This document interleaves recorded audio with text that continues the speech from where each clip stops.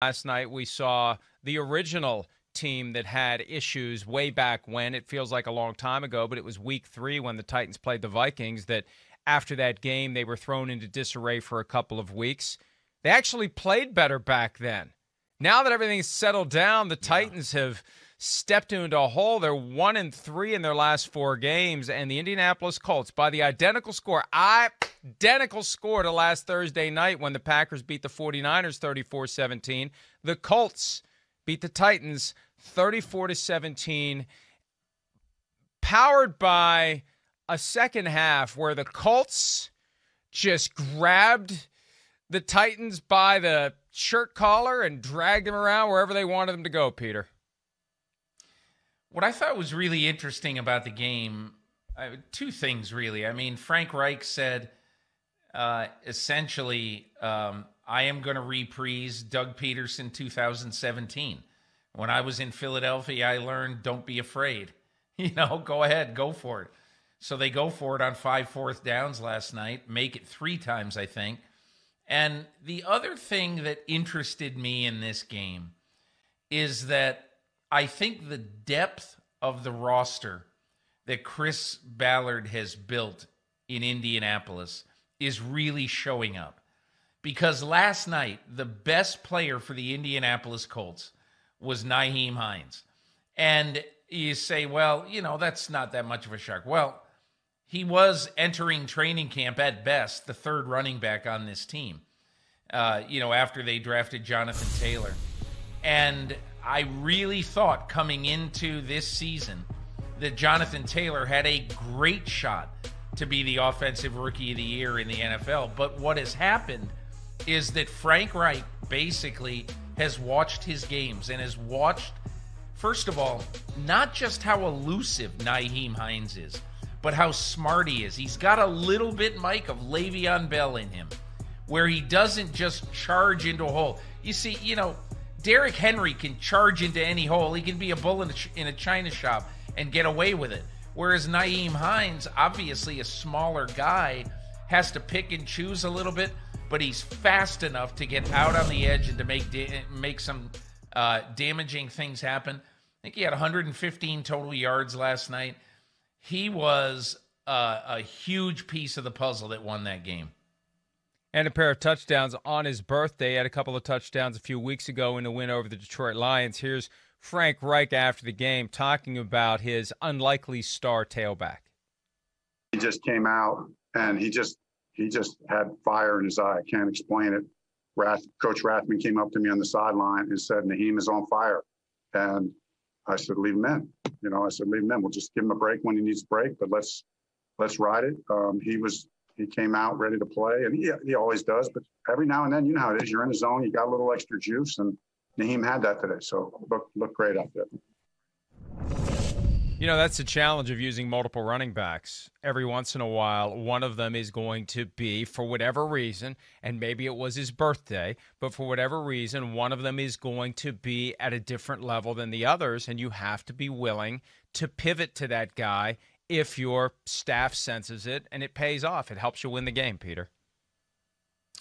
Yeah, and I'll tell you, the one thing about Frank Reich as a head coach is, some head coaches say, this is our philosophy, this is what we're doing, and they don't seem very willing to change it at all. And I think coming into this year, what I said was right. It was going to be Marlon Mack, Jonathan Taylor, with Nyheim Hines as a changeup back. But what has happened is, especially without Mack, Frank Reich and obviously Tom Rathman, they have to look for a combination that keeps the running game strong. And the only reason I remember talking to Frank Reich about this in the offseason, when he was talking about drafting a running back so high, he said, we will run the ball. We will run the ball.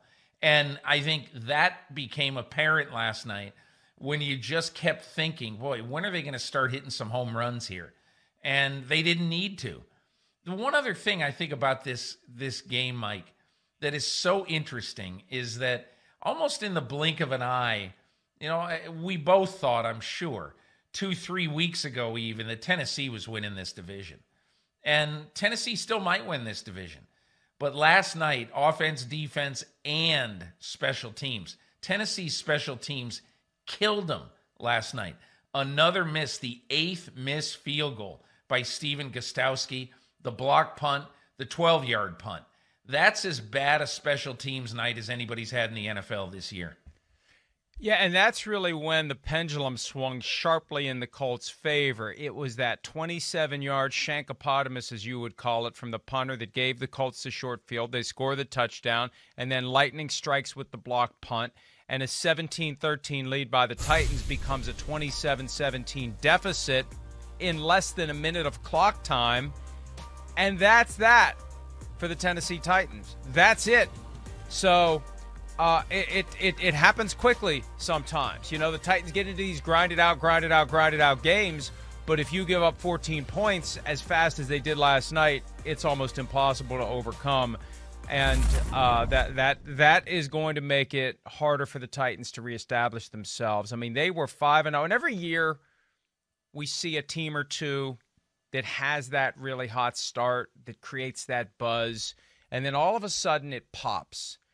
And before you know it, they're scratching and clawing for a playoff spot, and it feels like the Titans in the AFC and the Bears in the NFC combined 10-1 to start the season. Now a combined 10 and wait, the Titans have 6 wins, right? The Titans are now 6-3. Titans are 6-3, yeah. These damn bye weeks, for some reason, they're messing me up more this year than any other year. How many games has a team played? But the Titans at 6-3 and the Bears at 5-4 after starting 5-0 and the Bears 5-1. We see that dynamic, and I think as it begins to disintegrate, it's hard to get it back. You don't know what you have to do to get back to where you were. Mike, the one thing I would not have expected. Let's go back to that Houston game. After the game last night, I stayed up and I did a little bit of math, but on a few things. But what I find interesting and problematic, quite frankly, for the Titans, half of their season to me has been totally unacceptable on defense. Over the last 5 games, including that win over Houston, that was the barn burner, the 42-36 game. That's half their season now. They've allowed 29 points a game on average. And that is not a Mike Vrabel team at all. And so that is one of the things that has to change, or they're going to be a quick out in the playoffs, I think, in January. Yeah, if they even get there. And at this current pace of losing 3 out of 4 games, they won't get there. Here's Vrabel after the game talking about what needs to happen to get the Titans back on track. Well, here we go. Vrabel now. Mike Vrabel. Everything's going to have to change when you don't play well. You got to coach better and got to play better. That's really what it is, Jim, and that's what we'll have to do. We'll have to take a couple of days off here, get healthy,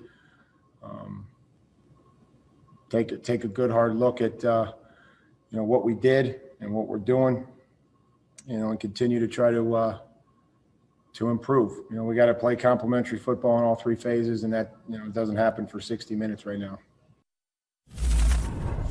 Yeah, it really has gotten bad for the Tennessee Titans. And it's not that they were blown off the field wire to wire. I think that's what makes it even worse. The idea that there's this possibility that it's going to short circuit at any given moment, and it's just gone, and you can't get it back because you don't have the offense to come from behind. Now, look, they gave the Steelers a run for their money when they were down 27-7, and they made it very interesting. But typically, this isn't an offense that's going to score a ton of points. And we saw what happened last night when it was 27-17.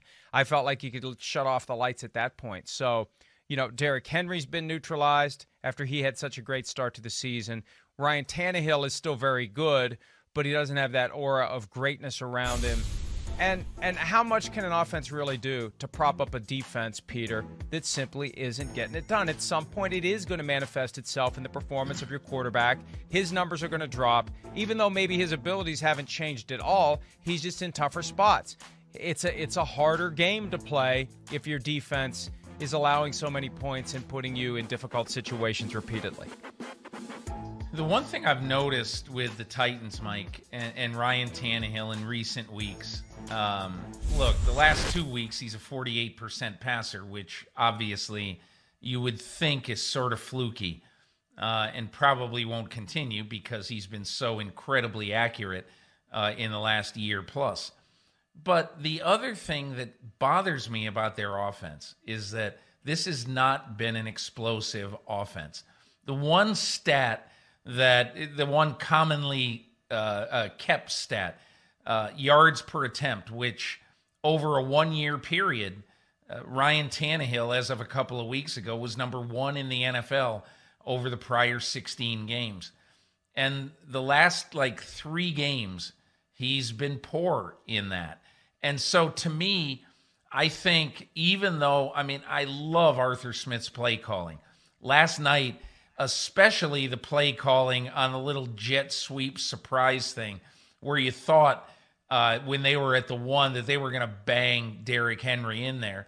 And then they just prance in for an easy touchdown. I think it was Jonnu Smith. Those are the smart things that you can do as a play caller. I think Arthur Smith has got to start challenging teams more down the field than Tennessee has in the last 2 or 3 weeks.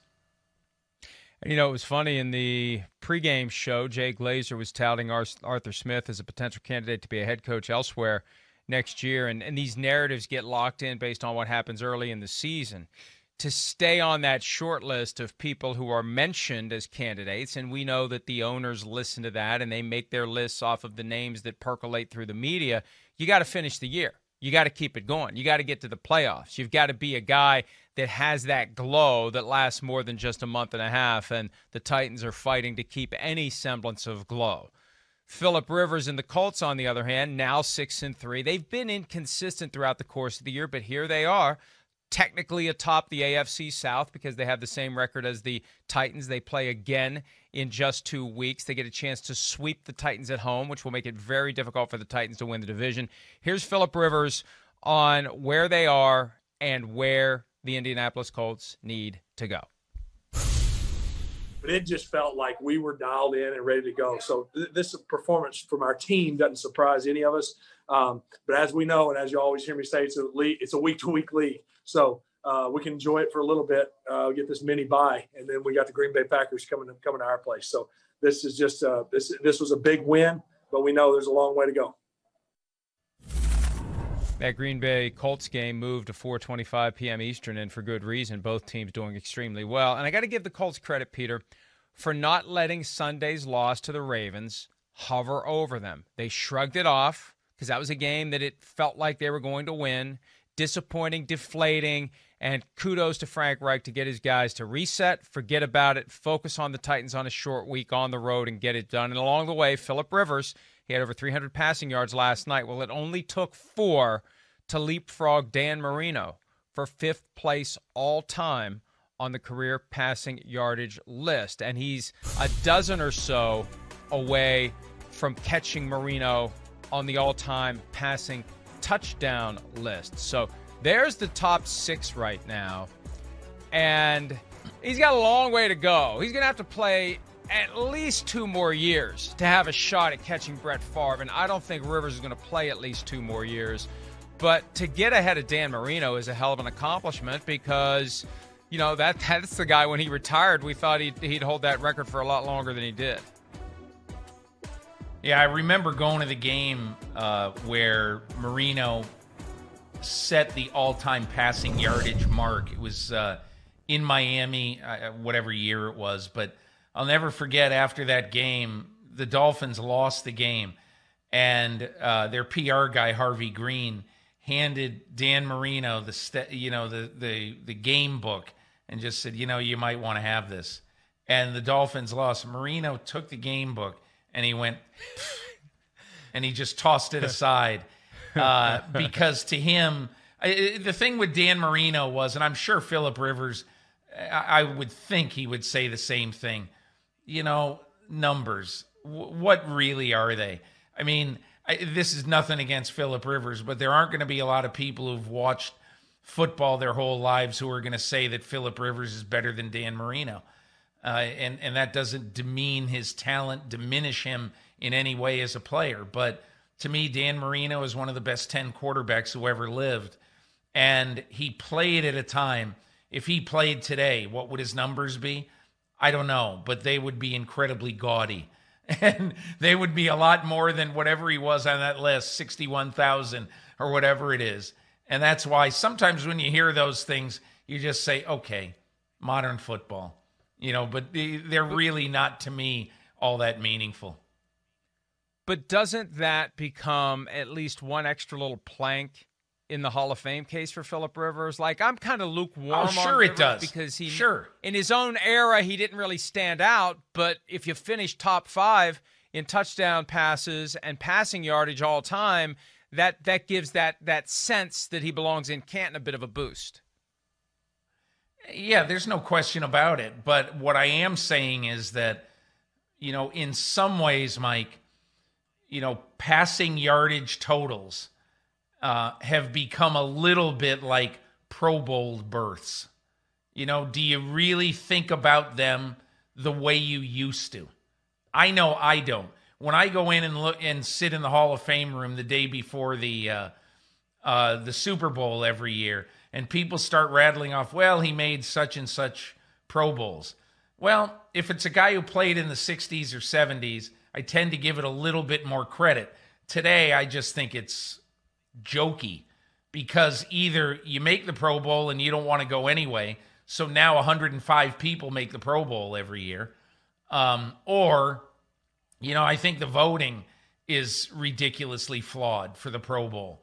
But whatever. I do think that you have to look at the one thing that I respect a lot. I respect longevity. And the fact is that Phillip Rivers, especially if he leads this team to the playoffs, they win a game, maybe two. I respect somebody having longevity in the sport, continuing to play at a high level. And I think that'll hold him in good stead when one day his case is heard for Canton. Can we put the graphic back up of the current top 6 passing yardage leaders in NFL history? Because I have one final point I'd like to make on that. And as to your Pro Bowl point, Peter, this year we won't have a Pro Bowl team ultimately with 100 players because there's no game that's going to be played. It's just going to be the Pro Bowl team announced. Look at these 6 names. These guys better enjoy where they are on the list while they can, because it's just a matter of time before Patrick Mahomes knocks all of them down a peg from where they are. He got to 10,000 yards faster than anyone in league history. He did it in 34 games. So keep playing as long as you can, Drew Brees and Tom Brady. It's not going to matter. Mahomes is eventually going to be the guy at the top, as long as his health permits him to play and as long as he chooses to play, although I have no reason to think he won't choose to play. Okay, so let's talk about the Colts and Titans a little bit more before we take a break. The Colts have the Packers next and then the Titans again. Hey, as I said, the Colts have been inconsistent this year. And even though they've been inconsistent, they've gotten to 6-3. And they're right now at the edge of that conversation of a team that could be a problem in the postseason. Maybe this year's version of the Titans that goes in to a Kansas City or a Baltimore and pulls off an upset in the divisional round. Last year, the Colts beat the Chiefs at Arrowhead Stadium during the regular season. Very different circumstances, but still, the organization is capable of going in there and going toe-to-toe with the Chiefs, and they're arguably better than they were at any point last year. It's going to get interesting for these teams. I think both have the potential clearly to get to the playoffs. The Titans are the ones who need to right the ship the most, but look at the upcoming games. They've got some good teams on the schedule, and they've got to reestablish themselves quickly. And the next challenge comes when they go back to Baltimore, where they did what they did in the divisional round last year and stunned the Ravens. And that actually may work against them now because, Peter, John Harbaugh and company have been looking forward to the opportunity to get a little payback on the Titans for what they did to their 2019 season. Yeah, the benefit the Titans are going to have is that they will go into that game significantly more rested, and the Ravens will be back in Baltimore at 3 o'clock in the morning on Sunday night after playing, the Sunday night game at New England this week. So as far as being rested, I think, the Titans have an advantage there. But, hey, look, it's not going to help the Titans if they don't play any better. We never talk about special teams really very much, Mike, but I think Mike Vrabel's got a big decision to make. I think he's got to decide if he can live with the inconsistency of Steven Gostkowski, and I think he's got to decide if he can live with a punter who, and look, it certainly wasn't his fault that the punt was blocked, but whose thoughts have to be swimming now after the shanked punt right before he got the punt blocked. So I would not be surprised if the Titans have a new punter and a new kicker by the time they face the Ravens a week from Sunday. I remember Jimmy Johnson's very strongly held belief that special teams equate to a full third of the game, even though the emphasis isn't supplied the way that it is to offense and defense. It swings field position, it creates points, it surrenders points, and it can provide that lightning strike that turns a victory into a defeat like it did last night. Hi, I'm Mike Tirico, and thanks for watching. Make sure to hit subscribe for the latest news and highlights from NBC Sports.